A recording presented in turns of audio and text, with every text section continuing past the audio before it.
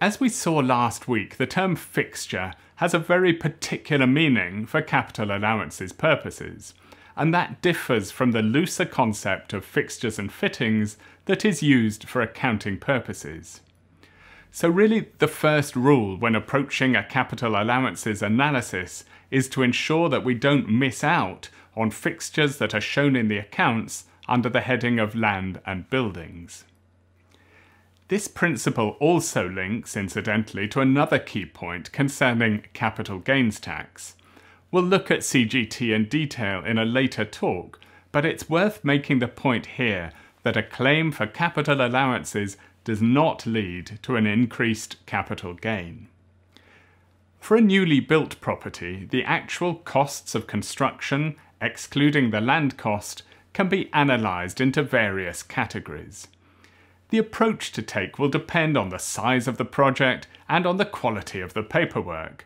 There may, for example, be a simple spreadsheet analysis of the building costs, or for larger projects there may be a bill of quantities together with a schedule of variations. One way or the other, we need to begin with a breakdown of the costs.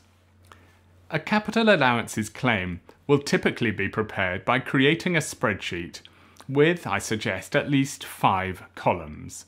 These will include a description of the expenditure in question, the total cost, the non-qualifying elements, and there will always be some of those, the parts that qualify as standard rate expenditure, and the costs qualifying as special rate expenditure, mainly integral features. Some projects will include expenditure on green assets, designed to reduce the consumption of either power or water. A 6th column may be needed in that case, as these may qualify for enhanced capital allowances, whereby all the costs are relieved at the outset by way of 100% first-year allowances. When carrying out the analysis, there may be no need to break down some large elements. The cost of the walls and roof, for example, will not normally qualify at all, so there's no need for any detailed analysis. The cost of toilets and basins will qualify in full as standard rate expenditure, and again it may not be necessary to include much detail. By contrast, the electrical costs may need to be broken down, so that, for example, the general lighting costs are allocated to the heading of special rate expenditure, whereas computer wiring and the whole cost of any alarm systems will normally qualify in full as standard expenditure. Other categories of expenditure will then be allocated to the various headings as appropriate. Most projects will include preliminary and overhead costs, as well as a variety of professional fees. Now, the rule here is that a proportionate amount of time should be spent to allocate these costs to the correct headings. In some cases, it will be clear that the costs do not qualify at all.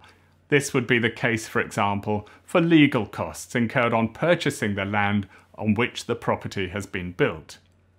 By contrast, the professional fees charged by a mechanical engineer may qualify in full, though it will sometimes be necessary to apportion them between standard and special rate expenditure. Other fees should be apportioned pro rata to the various categories of qualifying and non-qualifying expenditure, unless there are good grounds for any other approach. The upper tier tribunal in the Weatherspoon case unhesitatingly agreed that a pro rata approach should be used where a detailed item-by-item attribution would be disproportionately time-consuming or expensive. Once the analysis has been made, the resulting figures should be merged with any other qualifying expenditure in the various categories. Annual investment allowances can be claimed as appropriate, subject to the usual rules.